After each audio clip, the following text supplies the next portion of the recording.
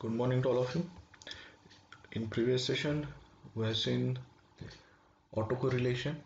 We have solved one example related to autocorrelation. We have seen how to identify the correlation of discrete time signal. Okay. So in today's session, we'll be discussing Z transform and analysis of LTI systems. Okay.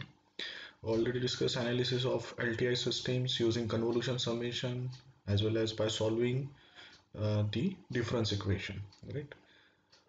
We have seen that we can analyze the given LTI system. That means we can identify the response of an LTI system by using convolution summation. In convolution summation, the input sequence will get convolved with the impulse response, while you can use the difference equation in case of IR system, infinite impulse response system, because the response of IR system cannot be directly identified by the convolution summation. So you can solve those difference equation where you will be identifying, or you are identifying the homogeneous solution, particular solution, and from that you are identifying zero input response and zero state response. So by combining zero input response, zero state response, you will get the total response of the system. So we have already seen those two techniques, that is convolution sum and the solution of difference equation for analyzing LTI system. So similarly, Z transform can be used to analyze LTI systems. Okay. So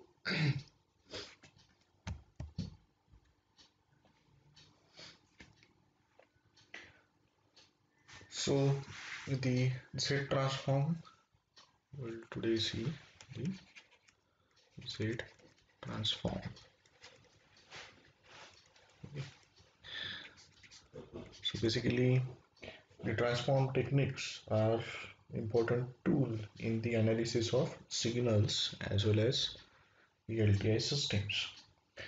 The Z transform provide us with a means of characterizing an LTI system and its response to various signals by using its pole zero plots. Okay, so by using pole zero locations which can be obtained from the Z transform of the given sequence or for the given system, we can analyze the given system by using its Z transform. Right. So we'll be going into details of what is pole, what is zero, how those pole zero can be plotted, right, in the complex plane. Okay, that we'll see in subsequent lecture. So we'll initially see the definition of Z transform. Okay. So the direct Z transform is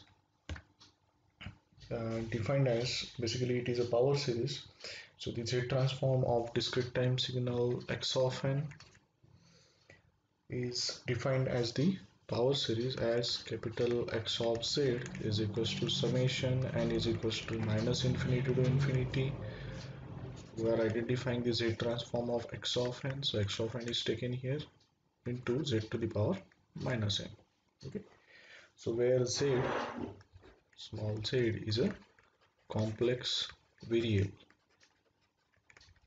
Okay. So basically the discrete time domain signal, which is nothing but the x of n, it is in the discrete time domain. Okay.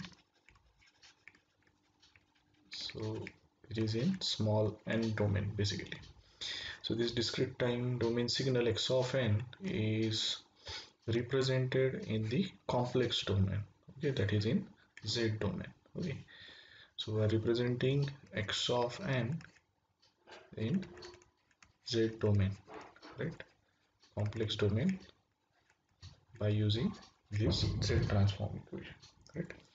So this is the formula for Z transform, that is x of z is equals to summation n is equals to minus infinity to infinity x of n into z to the power minus n.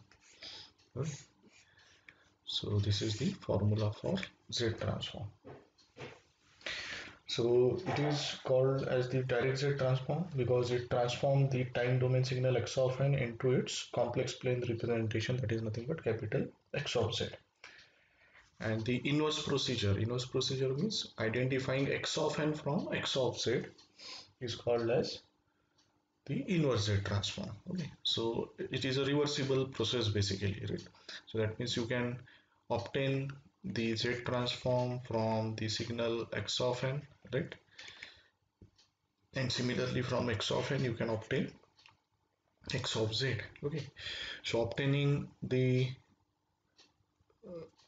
x of n, okay, obtaining x of n from its Z transform is called as inverse Z transform.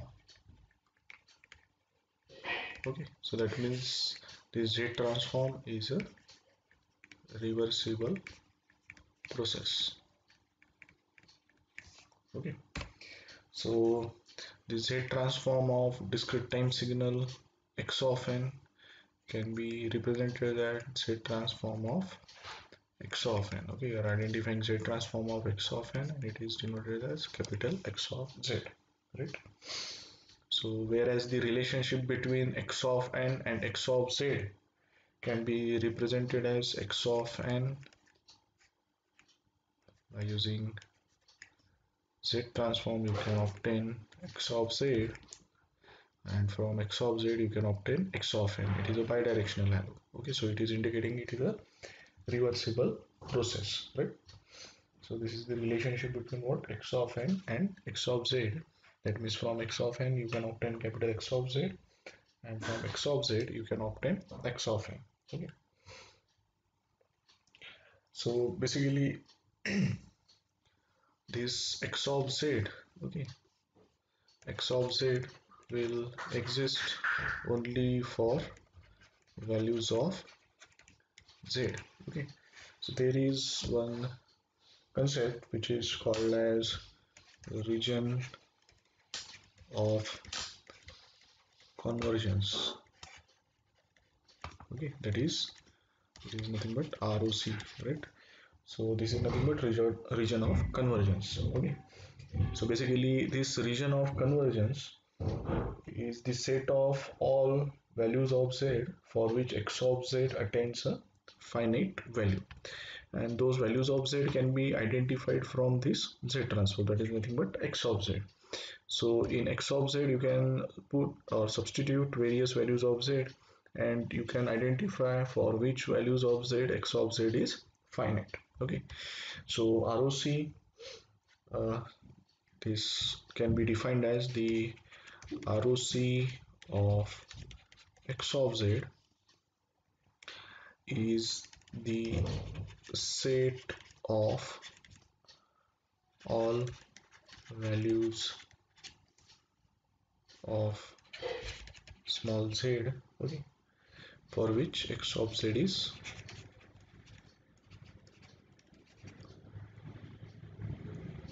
for which x of z is or for which x of z is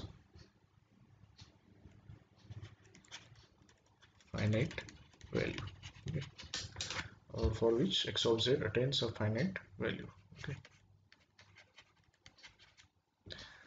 okay, so that is the definition of what, ROC. So you can identify the ROC of given transform signal, okay, which is represented in z domain. So this ROC is nothing but the set of values of z, okay, so comprising multiple values of z for which x of z is a finite value, right? So we will try to solve one problem here, as well as we will try to identify the ROC for the obtained Z transform. Okay, so here I think I missed the origin, so this x1 of n I'll take origin here, right?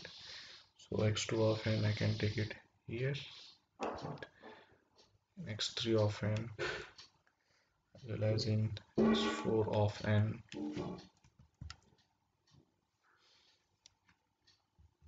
So here we have to determine the Z transform of the following finite duration signal. All these are the finite signals, okay, because it doesn't have the infinite samples in it, right? So we'll also try to identify the ROC of these for the Z transform obtained for these signals, right? So we'll try to solve one by one. So the given first signal, the given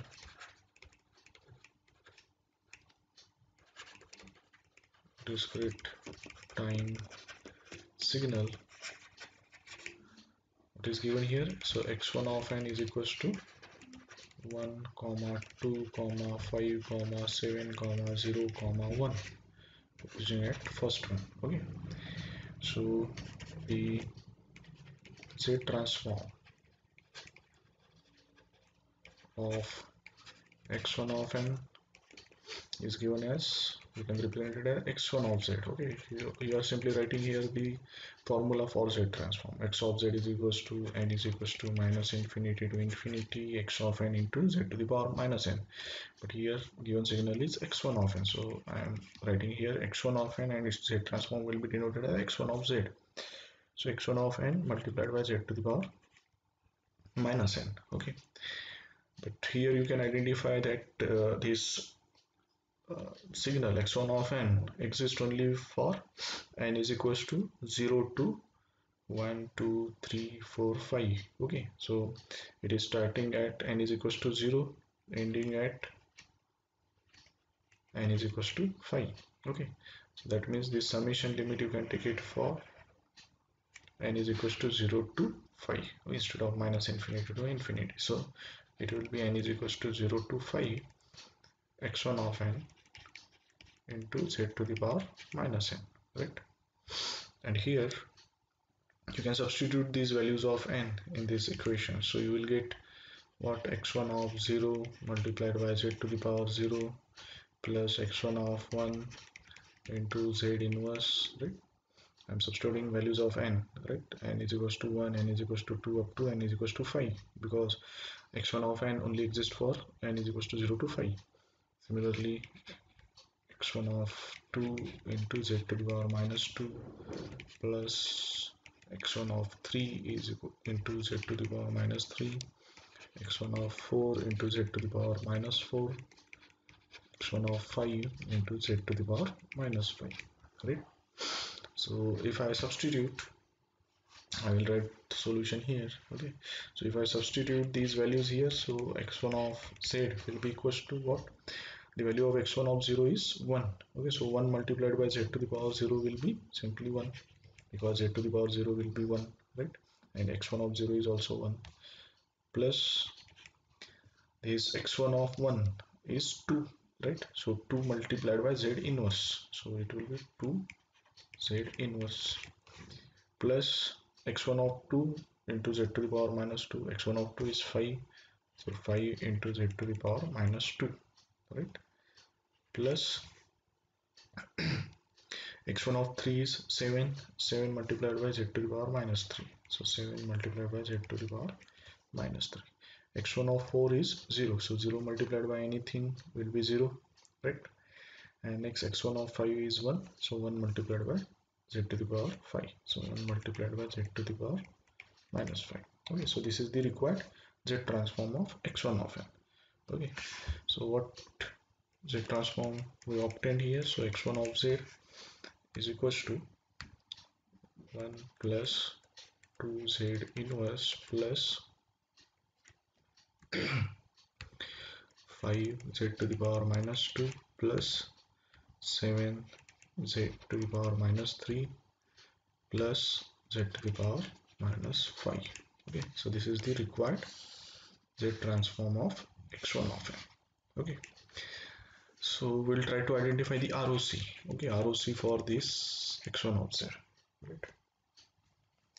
So ROC is nothing but all values of z, okay, for which x1 of z is a finite, right? Okay, x1 of z attains a finite value.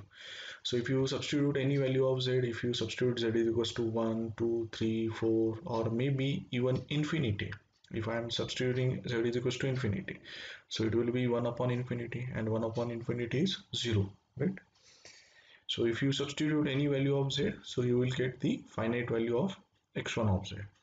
But if you substitute z is equals to 0, Okay, so it will be 1 upon 0. Z inverse means 1 upon Z, and if you are substituting Z is equals to 0, so it will be 1 upon 0. So 1 upon 0 will be infinity.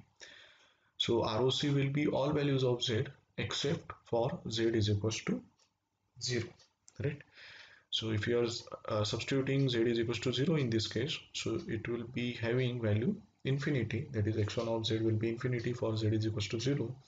But for any other value of Z, x1 of Z will be a finite value, right?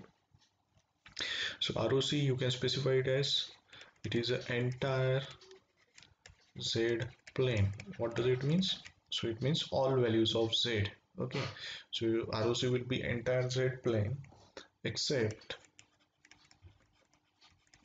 Z is equals to 0. So only for Z is equals to 0, x1 of Z will be infinity, but for all other values of Z, this x1 of Z will be a finite value, right? So that means ROC will be the entire Z plane. That means all values of Z except Z is equals to 0. So likewise, you can identify the ROC for the given transform, obtained transform. Okay. So similarly, you can solve the second example. Okay. So what is the given second example? So the given sequence. So you can write down the statement likewise, right? So here I will directly write down the sequence now. So given discrete time signal x2 of n is equals to the given signal, so it is 125701 125701 5701, right? Originate at 5. So its Z transform x2 of n Z transform will be denoted as x2 of Z. Again you can take it as n is equals to minus infinity to infinity x2 of n into Z to the power minus n. Okay, but again here you can restrict the values of n. Instead of minus infinity to infinity, you can find it here that x2 of n is starting from n is equals to minus 2, right? Because at origin value is 5, so here n is 0, here n is minus 1, here n is minus 2, here n is 1, it is 2, it is 3, right? So that means n is varying from minus 2 to 3, right? So x2 of n multiplied by Z to the power minus n. Again, if you substitute these values in this equation, so you will get x2 of minus 2 multiplied by Z square, right? Because if I'm substituting n is equals to minus 2 here, so minus minus plus will be, so it will be Z square. Similarly, x2 of minus 1 into Z multiplied by Z, right? Because it will be Z to the power 1. Next, value of n will be 0, so x2 of 0 into Z to the power 0 will be there. Then x2 of 1 multiplied by Z inverse will be there. Similarly, x2 of 2 multiplied by Z to the power minus 2, and x2 of 3 multiplied by Z to the power minus 3. Now simply I can substitute these values. X2 of minus 2 is 1, so it will be 1 multiplied by Z square, so it will be Z square, plus x2 of minus 1 is 2, so it will be 2Z, right? Plus x2 of 0 is 5, so it will be 5 multiplied by Z plus to power 0 will be 1, plus x2 of 1 is 7, so 7Z inverse will be there, right? Plus x2 of 2 is 0, so 0 multiplied by Z to the power minus 2 will be 0. Similarly, you can identify it for the last value, the x2 of 3 is 1, 1 multiplied by Z to the power minus 3, it will be Z to the power minus 3 simply, right? So the required Z transform of x2 of n is x2 of Z. Okay, so x2 of Z, what you got here, so it is Z square plus 2Z plus 5 plus 7Z inverse plus Z to the power minus 3, right? Again you can identify the ROC. So again the x2 of Z will be finite for all values of Z except when you substitute Z is equals to infinity. If I am substituting Z is equals to infinity here, so it will be infinity. Okay, infinity square will be infinity, 2 multiplied by infinity will be infinity, right? And infinity plus anything will be infinity, correct? So for Z is equals to infinity, x2 of z is infinite. Similarly, for z is equals to 0, if I'm substituting z is equals to 0 here, so it will be 1 upon 0, again it will be infinity, right? So again it will be having an infinite value for z is equals to 0. So again ROC will be all values of z. Okay, that means entire z plane,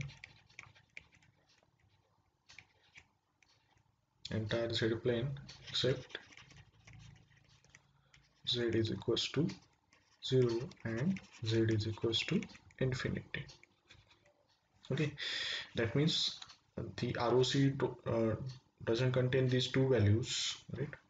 So these are not the ROC of the given uh, Z transform. Okay, but the remaining values of Z will be the ROC for the x2 of Z, right?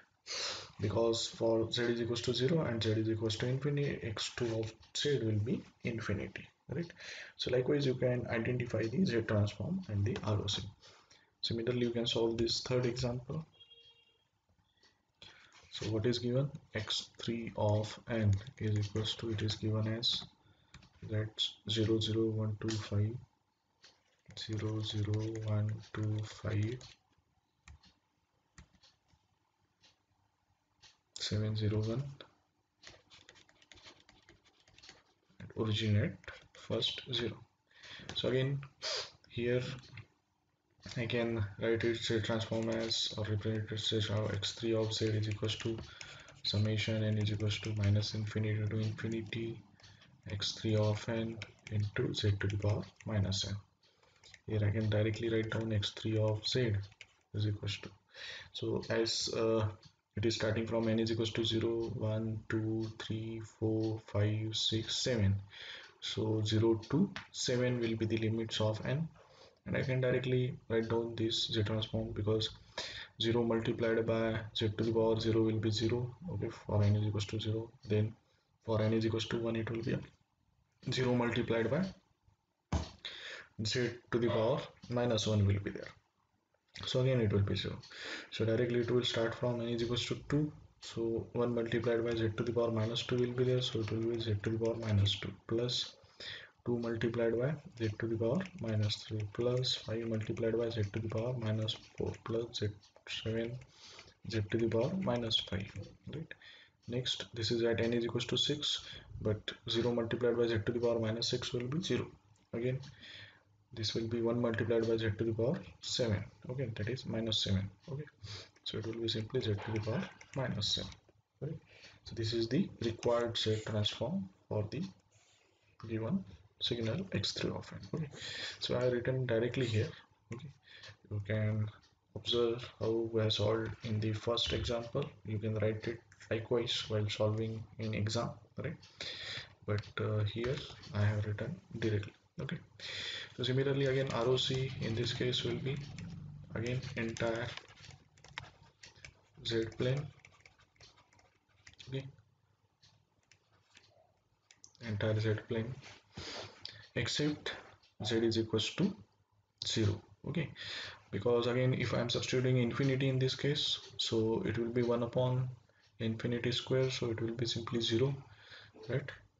So if I am substituting infinity, so I will be getting value 0, so it will be a finite value. Okay, but only for z is equals to 0 I am getting infinite value, so all values of z will be included in ROC except z is equals to 0. Okay, similarly you can solve the next example. What is the next example? So 2 4 5 7 0 1. Okay, so x4 of n is equals to 2 4 5 701 originate 5 701 originate 5. Again this z transform of this x4 of n can be represented as x4 of z. It will be again summation n is equals to minus infinity to infinity x4 of n into z to the power minus n. Again these limits will be from minus 2 to 3, right? Because this value 2 is presented and is equals to minus 2 minus 1 0 1 2 3, right? So that means n will be varying from minus 2 to 3. So again I can directly write it down as 2z square plus 4z, right, plus 5. Okay, this is at n is equals to 0, so 5 multiplied by z to the power 0 will be 1, right? So it will be simply 5 multiplied by 1, so it will be 5. This is 4 multiplied by z raised to the power minus of minus 1, right? So minus minus plus will be there, so therefore it will be 4z. This will be at n is equals to minus 2, so z to the power minus of minus 2 will be there, so z square, so 2z square. Similarly 7z inverse plus 0 multiplied by 0 multiplied by z to the power minus 2 will be there, so it will be 0 simply, and then 1 multiplied by z to the power minus 3, so it will be z to the power minus 3. Okay, so this is the required z transform of x4 of n, so it will be x4 of z, right? And the ROC in this case, again ROC will be entire z plane except z is equals to 0. If I'm substituting 0 here, so it will be 1 upon 0, it will be infinity, and z is equals to infinity. Okay, z is equals to infinity. Okay, so if I'm substituting infinity here, okay, in these two cases, so it will be infinity, infinity plus anything will be infinity, right? So again ROC will be all values of z except z is equals to 0 and z is equals to infinity. Similarly, next problem is x5 of n is equals to del of n. Okay, so it is x5 of n is equals to del of n. Okay, so we know that this del of n is the unit sample sequence, and the value of del of n is equals to 1 for n is equals to 0, and it is 0 otherwise. So it will exist only for n is equals to 0. Okay, so the z transform of x5 of n can be represented as x5 of z, and the formula for that, n is equals to minus infinity to infinity x5 of n into z to the power minus n. Okay, but the given x5 of n is del of n. Okay, del of n into z to the power minus n. But now this del of n will be existing. Okay, it will exist only for n is equals to 0. If you are substituting any other value of n, minus 1, minus 2, minus 3, so this value will be 0, 0 multiplied by anything will be 0. Similarly, if you are substituting n is equals to 1, 2, 3, 4 and so on, so again it will be 0, so 0 multiplied by anything will be 0. So this will only exist for n is equals to 0. So if I am substituting n is equals to 0 in this case, so I will get del of 0 multiplied by z to the power 0, so it will be simply 1. So that means the required z transform, that is x5 of z, will be equals to 1 simply, right? And irrespective of value of z, right, the value of x5 of z will be 1. Okay, you can substitute any value of z in this case, but still you will get x5 of z is equals to 1.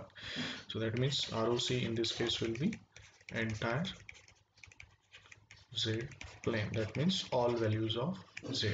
Okay, even z is equals to infinity as well as z is equals to 0, all values of z will be included in the ROC, right? So this is how you will be identifying z transform. Next example is x6 of n is equals to del of n minus k for k greater than 0.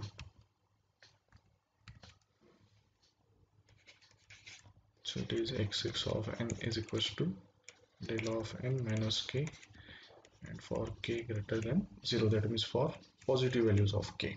Okay, so for positive values of k, this x of n is equals to del of n minus k. So its a transform can be represented x6 of z is equals to summation, again n is equals to minus infinity to infinity x6 of n into z to the power minus n. Similarly, you can write here n is equals to minus infinity to infinity. In place of x6 of n, you can represent del of n minus k into z to the power minus n. This is x6 of z. So again, this del of n minus k. Okay, as we know that del of n is the unit sample sequence as seen in the previous slide. Del of n is equals to 1 for n is equals to 0. That means parameter passed to this will should be 0. So when this will be 0, when you will be substituting n is equals to k. Okay, so k minus k will be 0. Okay, so I can write here this function as this will be having value 1 for n is equals to k. Right, so if I'm substituting n is equals to k, so k minus k will be 0 and del of 0 will be 1, and otherwise it will be 0. Okay, right.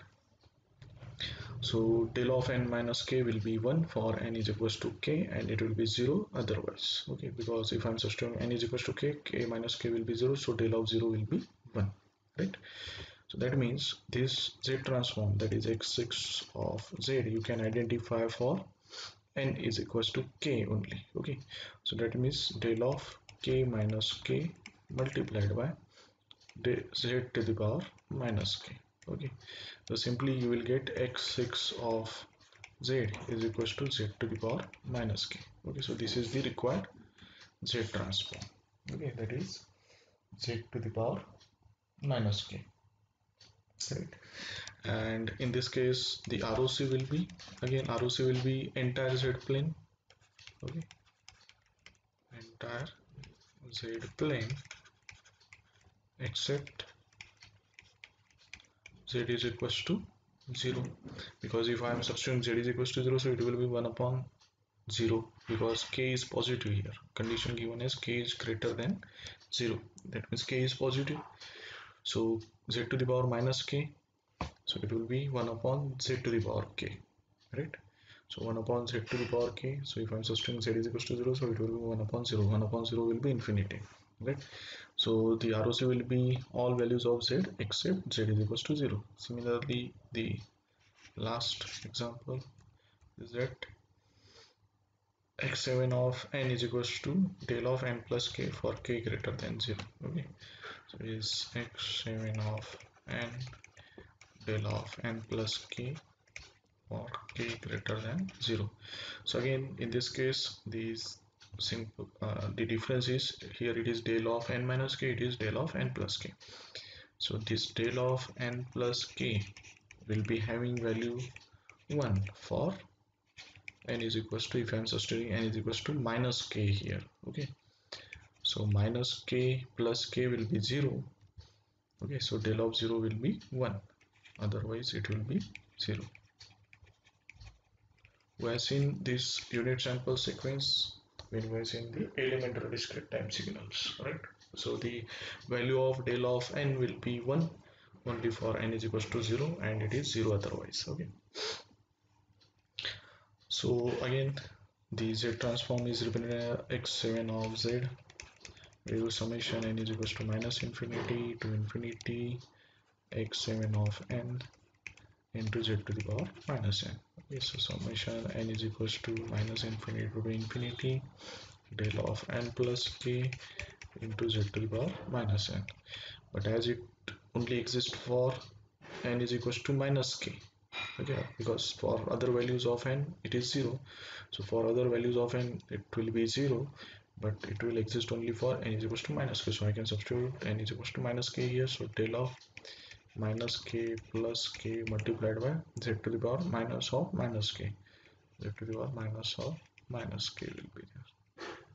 Right, so it will be minus k plus k will be 0, so it will be 1, and it will be z to the power k simply. So therefore the required z transform is x7 of z is equals to z to the power k. Okay, so this is the required z transform. So again, in this case ROC will be again entire z plane except z is equals to infinity. Okay, if I'm substituting 0 here, so the value will be 0, but if I'm substituting infinity, so value will be infinity. So again ROC will be all values of z except z is equals to infinity. So this is how you will be identifying Z transform and the ROC. Okay, so in today's session what we have discussed how Z transform is used to analyze the given LTI system. Okay, so you can identify the Z transform of the given discrete time signal x of n by using this formula. That is x of z is equals to summation n minus infinity to infinity x of n into z to the power minus n. So Z transform is the reversible process. So therefore the relationship can be represented like this. That is x of n, its Z transform is x of z, and from x of z you can identify x of n by using inverse Z transform. So the Z transform of x of n can be represented like this. Okay, where you are identifying the Z transform of x of n and it is denoted as x of z, right?